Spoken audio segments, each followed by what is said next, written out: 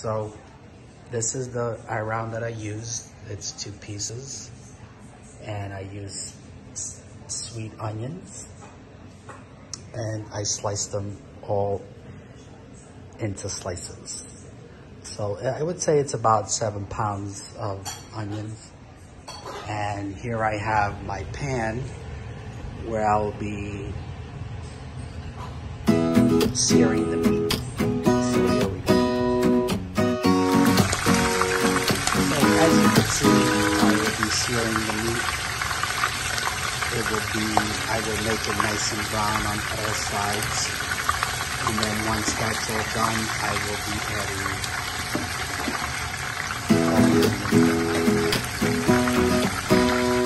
So let's go take a look at the meat.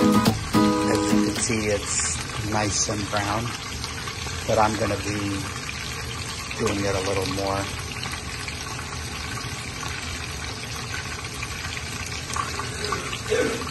So it's all nice and brown.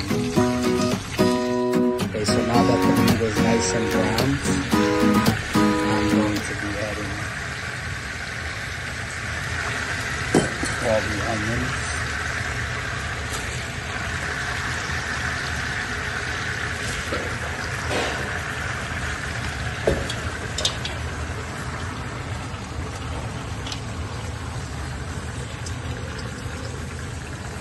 So as you can see, now these onions will cook very slowly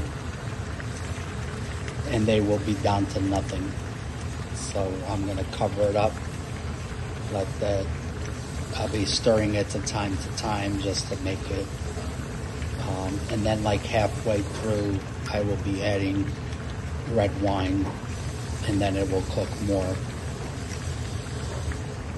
You may find that sometimes the meat is already cooked and there's still a lot of broth in the onions. So what I would do is I would take the meat out, let it rest. Once it's a little colder, cut it up. Let the sauce cook a little more, and then you just cut the meat, put it inside the pot, and let it finish to simmer. So stay tuned.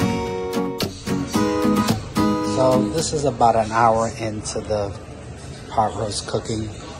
As you can see, all those onions have now simmered down to almost halfway down. So it's gonna keep drying up and cooking.